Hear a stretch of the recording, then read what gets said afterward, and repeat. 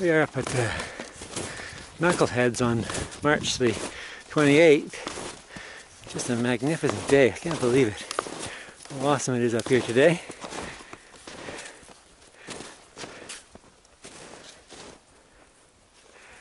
There's a diadem over that way. And we're going to be going up this thing right up here. Just for fun, except we're not going to go straight up. We're going to go up the side and then follow the ridgeline up. What a fabulous day it is.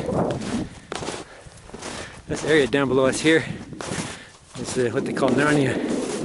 It's absolutely a wonderful place for skiing, adventure skiing, whatever you want to call it.